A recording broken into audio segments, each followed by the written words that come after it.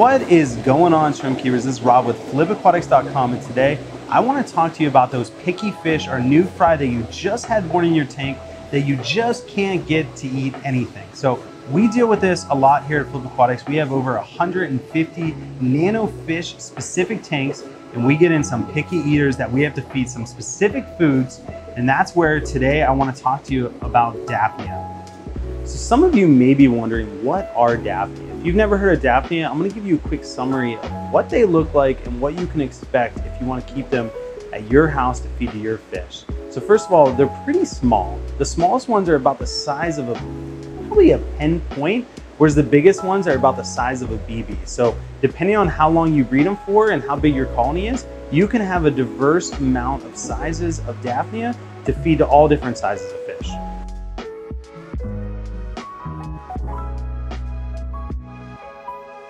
Another important thing to point out about Daphnia is that they are filter feeders. That means that they are actually going to filter the water and feed through the water column. So it's important to feed them where they're eating, and that's in the water column.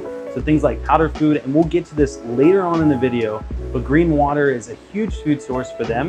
And we'll show you guys exactly what we do for feeding later on in this video.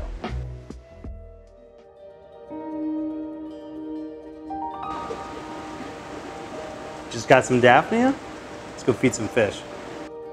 All right, so we have our Daphnia, and I decided to feed them to our gold rams. And the reason for that is we actually got some big Daphnia. So I wanna make sure we put it in a tank that the fish are actually gonna eat it.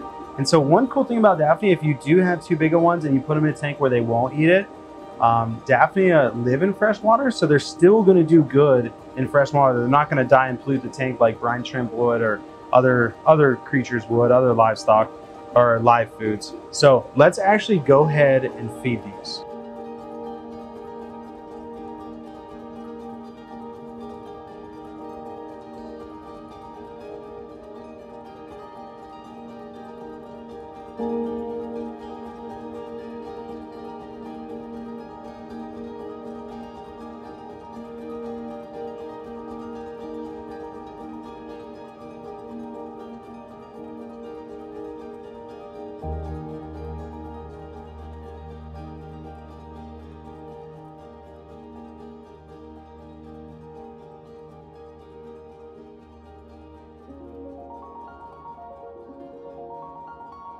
So if you actually want to take the next step and actually culture Daphnia at home, the first thing that I want to start with is tank size. And the bigger is always better when it comes to this, because more water volume means more Daphnia, also means less problems. So this is our main breeding colony. We actually have 3 colonies altogether. And this one is about 110 gallons. Now we don't have this completely filled up. And the reason for that is as the population grows, we actually add water. So when we started this colony, we had about 6 inches of water in here. I would say about 20 gallons. And we do that because we want the maximum amount of surface area. And we also want the least amount of water so that the Daphnia can find each other easily and start breeding. As the population increases, we actually increase the water volume. So currently we probably have about 100 gallons in here, maybe 90 gallons, and it's still not maxed out. So once it gets to the big point of like we have tons of Daphnia in here, we will have this fully filled up and Daphnia everywhere. So 2 of our 3 colonies are actually in very small containers. I would say these containers are about 24 inches long, about 12 inches wide, and about 4 inches deep. So we're only using about 2 inches of water here, which means I would guess maybe 3-4 gallons total in these tanks. And these are actually breeding really good. Now the reason we have 3 colonies going is because sometimes colonies crash. So we always want to have extra eggs in different baskets just in case something goes wrong. And so that's why we keep 3 different colonies in 3 different tanks to limit our chances of a colony crash. So the really unique thing about Daphnia is we actually do not filter their water. All we do for filtration is a simple air line with some bubbles coming out, usually about a bubble every second, maybe a little bit more and maybe a little bit less. And the reason we don't use filtration is Daphnia are suspended in the water column. They're constantly swimming around. They're not very strong. So they're used to really slow moving pools, edges of ponds, things like that. So if you have a power filter in there, a sponge filter, it can actually suck the Daphnia into it, which could create deaths, which could lead to water quality issues. So for us, it's just easier not to use a filter. And at the end of the day, Daphnia don't produce a lot of waste. So you really don't need a filter. You just have to stay on top of your water changes, which we're getting into right now.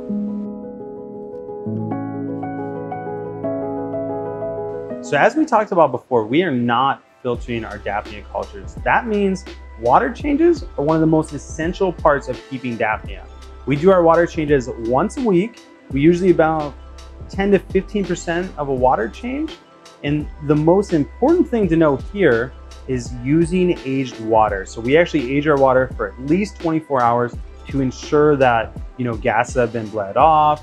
We can treat for, toxins in the water like ammonia, chloramine. And so we age our water to ensure that it's as safe as possible for our Daphnia. Now, when actually performing the water change, you're gonna need your super simple siphon hose to get the organics off the bottom in a 5-gallon bucket. Now, some people say to leave the organics in the bottom because it contains Daphnia eggs, but at the end of the day, the risk is not worth the reward for us. Those organics on the bottom can also lead to nitrate spikes, which could kill a whole colony. So we're always on top of getting the organics out to make the best colony possible and ensure that it lives the longest. So what we're gonna do is we're literally gonna take our siphon hose, we're gonna siphon out as much organics as possible into a 5-gallon bucket. And the reason it's important to use a 5-gallon bucket is because it's nice and tall. So what's gonna happen is you are going to catch Daphnia, you are going to suck them up. So it's important to use a 5-gallon bucket, let the water settle for about 2 hours after you drain it out. The organics will go to the bottom of the bucket and the Daphnia will float to the top and they'll start swimming around. So from there, you just take a net, scoop them out, and you can either feed those Daphnia or put them back in the main colony. So one important thing that we've found with Daphnia and success is having a light on their tank 24 hours a day. Now, the reason for that is when the lights go out, Daphnia go to sleep like all of us. They kind of rest on the bottom. And when that happens, if there's algae on the bottom, they're actually gonna get caught in that algae and die. And so we were having a lot of issues with only running the lights 12 hours a day versus 24 hours a day. So we actually bumped up our light schedule to never turn it off 24/7. And what we found is Daphnia are constantly eating, they're constantly breeding, and we never have that issue of them getting caught in the leftover algae on the bottom or things that are going wrong. And so we found that our production went through the roof. All right, so one of the most important things is how to feed your Daphnia. We talked about their filter feeders. So there's a couple things you're gonna need. We use a few products here. The first thing is active dry yeast. Now this, you can get any brand, the brand really doesn't matter. We use Red Star, and so you need that yeast. And then the second thing, which you don't necessarily have to have, but we like to use it, it's 100% organic spirulina powder. We do a 50-50 mix, and that's what we use to feed the Daphnia in the water column. Now, when it actually comes to feeding them, what we do is we use about 1 tablespoon, and we mix it into pure RO water, get it real mixed. We actually use a blender for that.